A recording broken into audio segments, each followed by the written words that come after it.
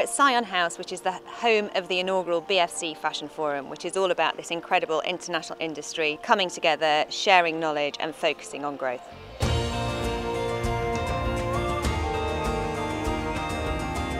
Our goal today was like our goal at the British Fashion Council, which is to create more jobs in the fashion industry and to celebrate London's role as the creative capital in the world, and ultimately to create a conversation and a dialogue as to how we're going to grow the industry.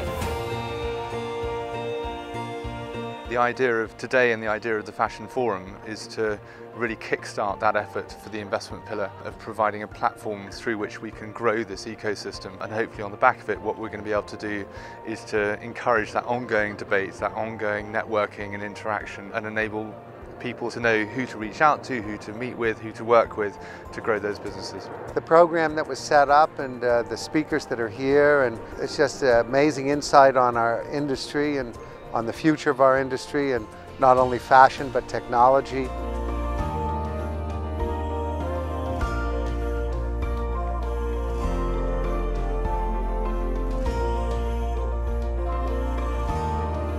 Every single talk that we've had has been really inspiring. It's really great to connect with people that you know are part of the industry that you maybe haven't met, or people that you have met but you can kind of engage in an interesting conversation. And I think it was just really well organized and really diverse.